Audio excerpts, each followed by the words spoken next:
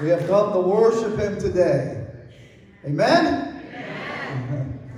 Praise the Lord. Praise the Lord. I believe that's all the announcements. Let's get right into the service this morning. Thank you for being here. Thank you for making your way out to God's house. Those are our visitors who are now becoming family. We appreciate you, and we ask God to bless you and keep His hand upon you. Amen and amen. If you have your Bibles, turn with me to 2 Corinthians, the 5th chapter, and we're going to be reading from there in just a moment. 2 Corinthians, the 5th chapter. The title of the message this morning is, what are we to do on our way through? What are we to do on our way through? The scriptures tell us that as Christians, there's a lot of stuff being said about Christians today and in our world. But our first responsibility as Christians is to love God and to love our neighbors. Love God and to love our neighbors, right? How do we do that? Well, the Bible tells us how to do it. We love God, it says, by obeying Him. You say, well, I love God. Okay, well, John 14:15 says, if you love me, keep my commandments. If you love me, keep my commandments. 1 John 2:5 says, but those who obey God's word truly show how completely they love Him. That is how we know we are living in Him. How do we know that we are Christians? How do we know that we are in God, in Christ, if you will? How do we know that we are who we say we are? The scripture says we know it by how completely we obey God. Right? If we obey God, then it shows how completely we love Him. How completely we love Him. Now, we love our neighbors by being ambassadors to our neighbors or the world, because the scripture tells us everyone is our neighbor, right? Everybody's our neighbor. An ambassador is one who represents the policies and interests of their home countries. They represent the leaders of their home country. That's what an ambassador does. And that's what the scriptures call us. Right? And we're going to look at that in 2 Corinthians, the 5th chapter. 2 Corinthians 5, verse 17, all the way through chapter 6, verse 1, says this. This means that anyone who belongs to Christ has become a new person. The old life is gone and a new life has begun. And all of this is a gift from God who brought us back to Himself through Christ. And God has given us this task of reconciling people to Him. For God was in Christ, reconciling the world to Himself, no longer accounting people's sins against them. And He gave us the wonderful message of reconciliation. So we are Christ's ambassadors. God is making His appeal through us. We speak for Christ when we plead, come back to God. For God made Christ, who never sinned, to be the offering for our sin, so that we would or could be made right with God through Christ. As God's partners, we beg you not to accept this marvelous gift of God's kindness and then ignore it. And then ignore it. Hebrews, the 11th chapter, 1 Peter, the 2nd chapter, tells us that we are but foreigners, pilgrims in this world. We are traveling through to a more glorious and wonderful place, are we not? Amen? But the question is, what are we to do while we're traveling through this old world? What are we to do as we're traveling through? Amen? He didn't say just sit on your backsides and do nothing. In Thessalonians, he tells them to occupy until I come. That occupy is a word that means to do something. To busy yourself with something. And we're going to find out what he wants us to busy ourselves with. What are we to do on our way through? Father, in Jesus' name I ask, Lord, as your messenger, help me to bring forth the message as you would have it brought forth. Touch your people, touch, Lord God, each and every one of us as we look to the Holy Spirit to lead and guide us into the truth. Father, we thank you, Lord, for this. Help us, each and individual one, Lord, to be able to receive that word for ourselves and to speak it into our lives, Lord God, in a special and unique way. Father, I thank you in Jesus' precious holy name. Amen. Amen. Excuse me. The scriptures tell us that we are not citizens of this world. Philippians 3:20 says, but we are citizens of heaven. Do you understand? We all say we're a citizen of the United States, and we are. But there's a greater citizenship for us. Amen? This is not our only citizenship. We have a greater citizenship, and that is to the kingdom of heaven. We are all citizens of heaven, where the Lord Jesus Christ lives, the scripture says, and we are eagerly waiting for him to return as our Savior. Philippians 1:27 says, above all, you must live as citizens of heaven.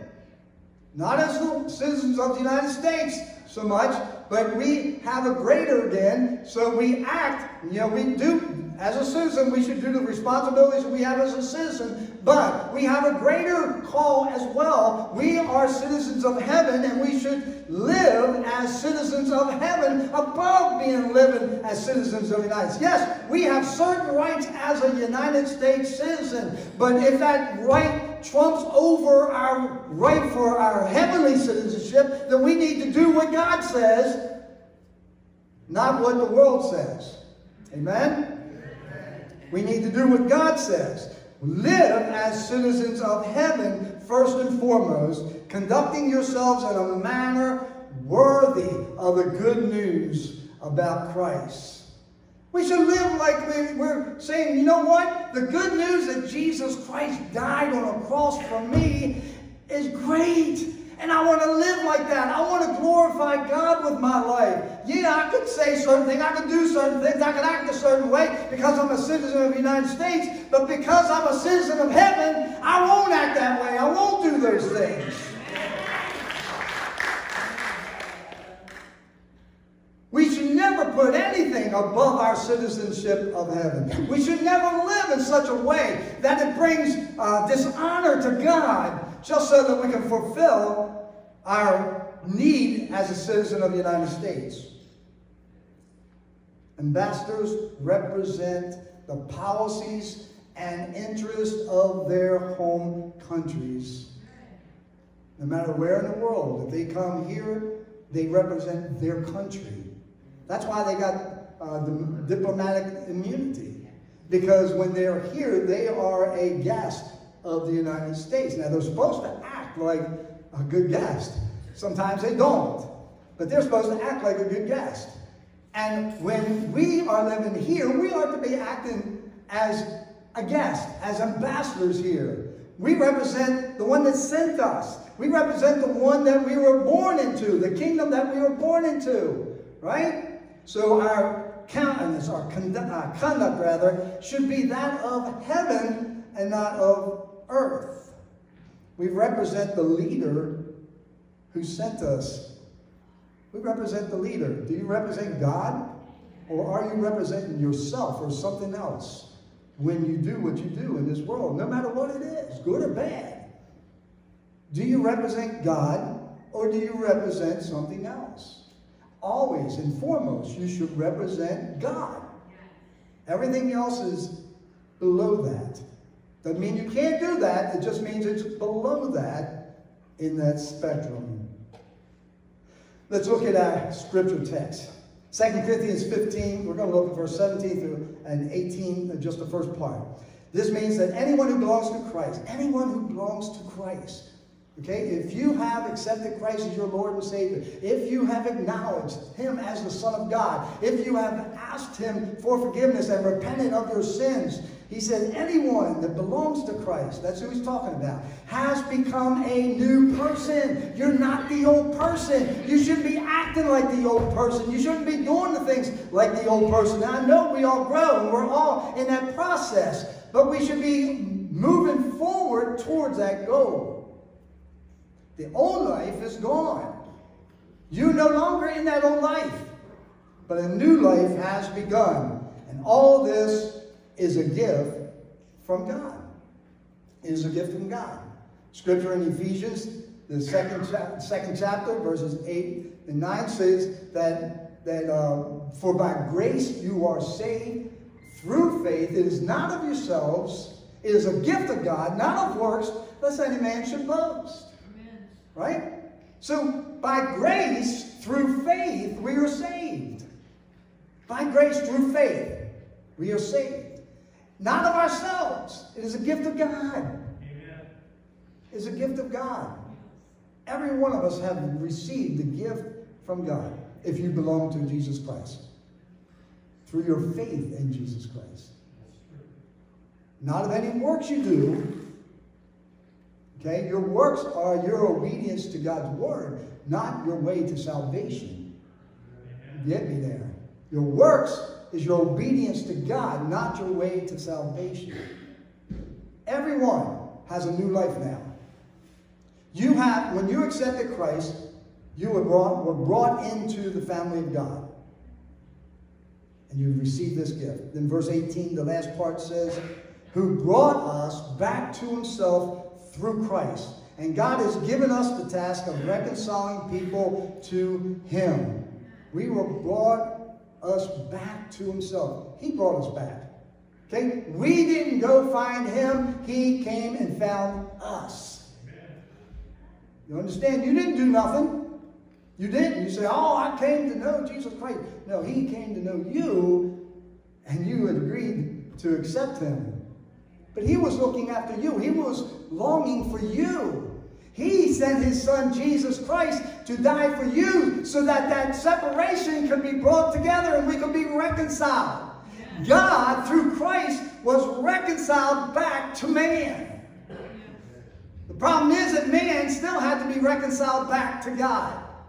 So He has given us the ministry of reconciliation, or reconciling people back to Him. He's given each one of us that ministry to do, that task, if you will, here. Verse 19, for God was in Christ reconciling the world to Himself, no longer counting people's sins against them. And He gave us the wonderful message of reconciliation. That's a beautiful picture. Because God sent His Son, paid the price. Satan had the world in hostage, so to speak.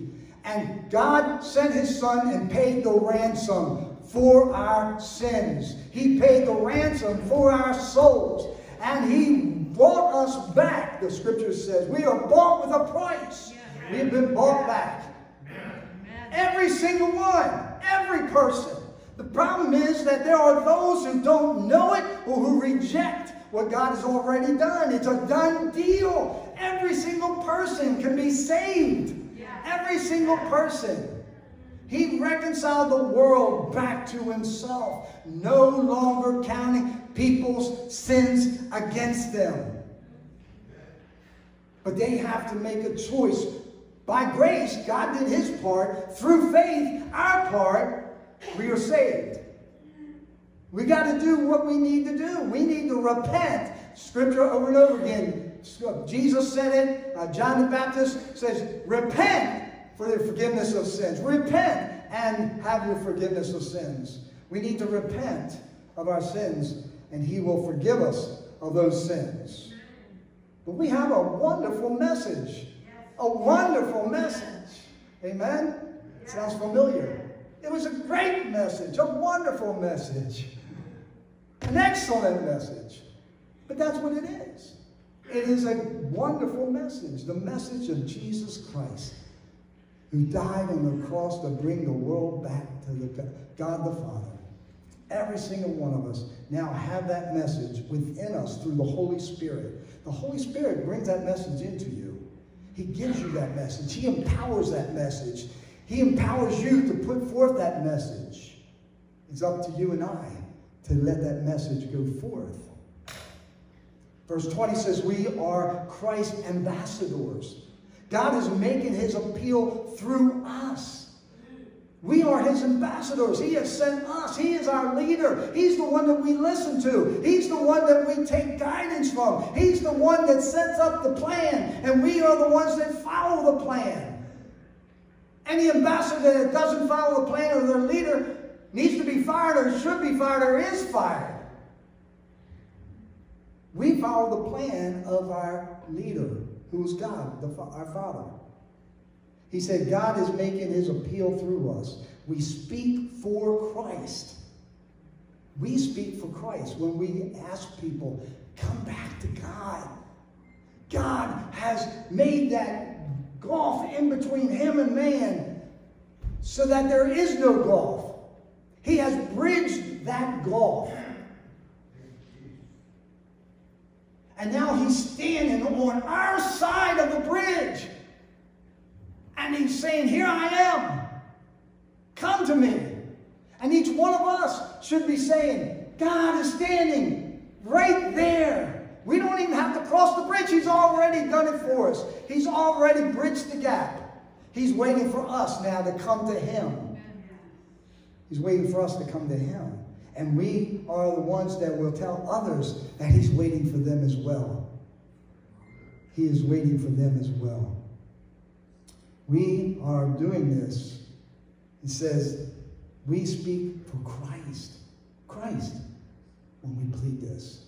And then verse 21 says, for God made Christ, who never sinned, to be the offering for our sin, so that we could be made right with God through Christ. He who was not sin carried the load of sin. Now, one commentary said that God took every sin of mankind, past, present, and future. He took all the sin of man and put it on Christ. That's what imputation means, to put it into their account. He put it in Christ's account, as if Christ himself committed all those sins. Do you understand what that means? The divine Son of God came into this world, and God allowed all the sin, all the evil, all the corruption, all the filth, everything. He allowed all that to be laid on his precious Son, as if he committed it all. He took it out of our bank account and placed it into his bank account.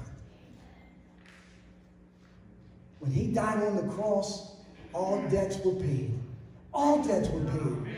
Some are standing around walking this earth that don't realize that their debt has been paid. Their debt has been paid. Amen? They don't have to do nothing. All they have to do is believe by faith that Jesus Christ died and paid that debt for them. Who never sinned is the offering for our sin, that we might be made right before God. That's where our righteousness comes from. Our righteousness does not come from any good works that we do. It doesn't come from us being so nice of a people. It doesn't come from, any talent, any skill, or anything you have to offer. It doesn't come from that. Everything that you and I have is nothing but filthy rags when placed before Almighty God. But Christ died on the cross, took all our sins, and then gave us back that robe of righteousness. Gave us his righteousness. Amen. Allowed us to adorn that righteousness for ourselves. And all that we have to proclaim is, if it wasn't for him, where would I be? If it wasn't for him, I'd be lost and alone, out in the dark. But because of Jesus Christ, I now walk in the light. I have hope, I have love, I have joy. All those are mine for the taking if we would trust in the Lord Jesus. Chapter 6, verse 1, Paul goes on to say, as God's partners, not just ambassadors, but as God's partners. He said, we beg you not to accept this marvelous gift of God's kindness and then ignore it. Then ignore it as if it doesn't mean a thing. To live your life like he didn't do anything for you. That's what it's saying. It's saying that you have acknowledged that Jesus died, that all your sins have been placed upon him on the cross, and that he carried that sin, that weight upon himself. And then you've accepted that he has forgiven you of that. But you walk around and do what you want and act like you want and don't worry about what he has done. He's saying you ignore it. Don't, we beg you, don't receive this marvelous gift and just ignore what he has done for you. Please do not ignore what God has done through his Son, Jesus Christ. Don't ignore it. We are ambassadors. Ambassadors, what does an ambassador do? An ambassador goes forth. He does what the leader told him. What has God told us? He said to love our neighbor. How do we love our neighbor? By taking care of our neighbor. By loving them. By giving them good news. Letting them know there's a way out. Let them know there's a person who can rescue them. Let them know that there's deliverance. Let them know that there's hope. Let them know that there's joy. Let them know that life isn't as bleak and as dark as the world wants to paint it. Let them know that there's something more for them than what they see. We're living in a world full of falsehood, full of lies. It's hard to know what the truth is. You know how you know the truth? By knowing who the truth is. Amen? When you know the truth, then you will know the truth.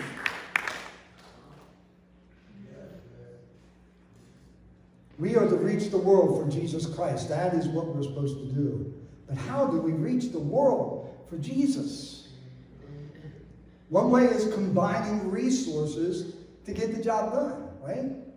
I mean, just thinking because of the election year, people wouldn't be able to run for office and do anything if it wasn't for people combining all over the place their finances, their efforts to make it happen, right? It gets done because people follow certain individuals and they believe, whom they believe in, and get the work done. I tell you what, they put the church to shame. Because we as the church ought to be saying, you know what, I want to put my finances, my effort, my talents, all behind the one I want to follow. The one I want to be in charge. Amen? So that's one way of doing it. And that's what we as a church do. We as a church do just that. We combine our resources with others to get the job done. As a church, we as a church in the Philippines have built churches, put roofs on buildings. We've fed people and fed their leaders. We have helped them to gather together and to worship God together.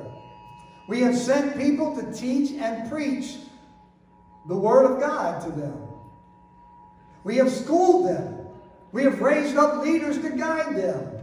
And we have won many to Christ. Do you hear me? Amen.